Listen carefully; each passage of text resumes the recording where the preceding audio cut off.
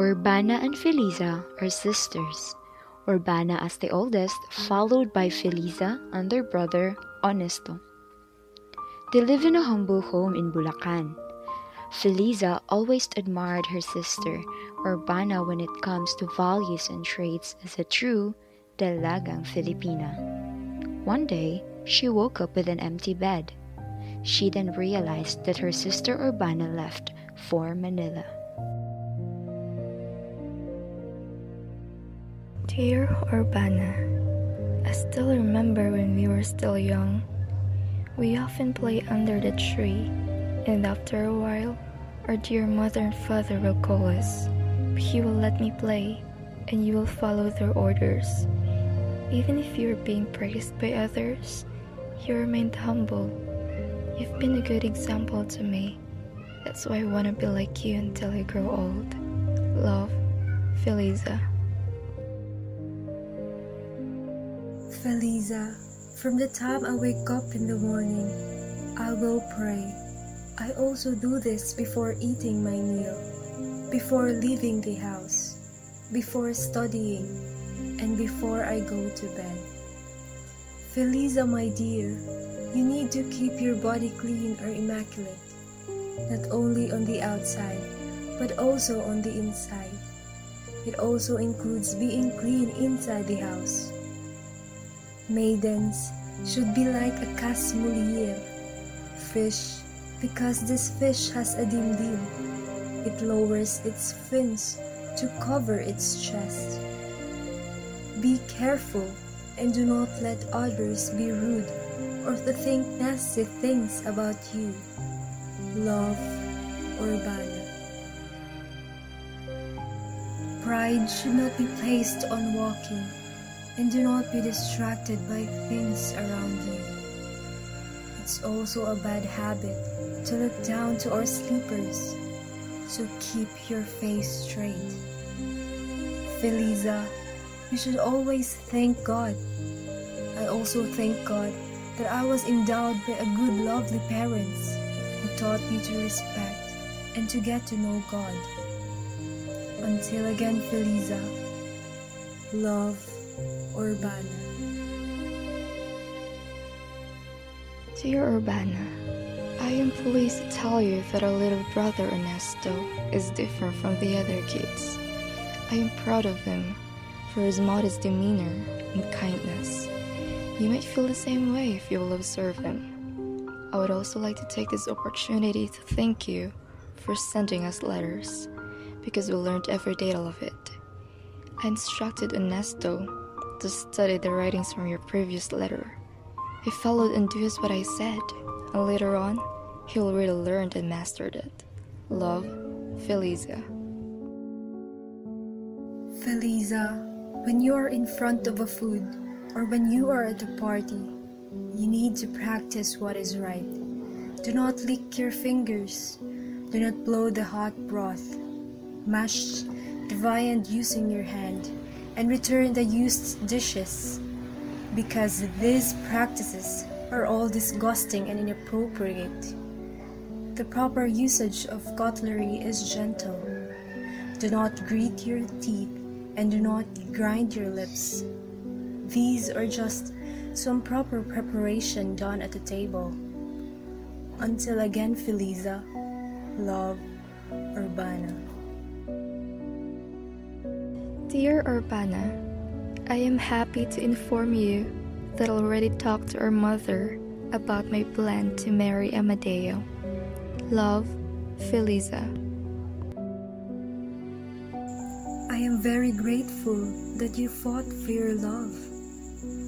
Until again, Feliza, love, Urbana. Dear Urbana, I saw Amadeo in our yard last night, and he is calling me. I fought my feelings and I choose to resist whatever my heart is telling me to do so. I closed my eyes and turned my back and followed my mind, because I know that seeing a man without permission is a sin. I almost destroyed my dignity. Thank God I was able to control it. Love, Feliza. Feliza, I am very grateful to have a sister like you. I thank God for giving me a sister with of courage and should be kept. Love, Urbana. Dear Urbana, as we walked away from church, our father accidentally stumbled down. So this was the reason why the bone in his chest was broken. Because of this, he had suffered difficulty in breathing. But before his last breath, he told us his last message. He said that, "Do not regret the little amount of money that has been spent on you. And as you enter the convent, turn your back away from the world and promise God that you will be clean or immaculate until the rest of your life. Love, Feliza." I will follow our father's last message. I am deeply saddened by his death. Please always visit our father's tomb to let him know that he is forever be in our hearts and we do not forget him. I love you so much, Father. Love, Urbana.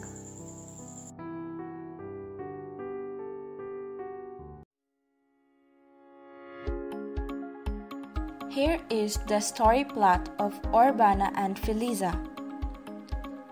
First, the exposition is an introduction of details at the beginning of a story, often includes setting, character, and other details. And here is the exposition of the story. Urbana and her siblings, Feliza and Ernesto, lives in Bulacan. Next, the rising action are the things that happen before the climax. And here is the rising action of the story. Urbana left Bulacan and went to Manila.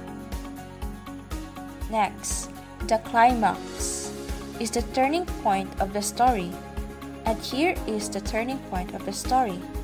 Feliza almost gave in to the temptation to her lover Amadeo. Next, the following action are things that happen after the climax. Here is the following action of the story. Their father died. And lastly is the resolution, is how the story ends when the conflict is resolved. Here is the resolution of the story. Urbana and Feliza kept their father's last message. The conflict will be internal conflict, also called man versus self. It's because the character faces mixed emotions over her actions or decision that has been made. The setting is in the Bulacan and Manila during Spanish colonization. And the theme of the story is always have respect for yourself, learn to say no to temptation that might ruin your dignity as a person. Modesto de Castro's Urbana and Feliza, or also called as Pagsusulatan ng Dalawang Binibini na si Urbana and Feliza, was a bestseller manual. The Urbana didactic literature facilitated the assimilation or reproduction process engendered by the colonial agenda among middle-class and urbanized women in Christianized communities. Urbana and Feliza became a whole way of life presented as a study that spans the mid-19th to the 20th century. Urbana and Feliza was one of the many classic books of morals and feminine conduct which emphasized the do's and don'ts of Christian behavior at home, in school, church, in the community across ages, class, gender, and status.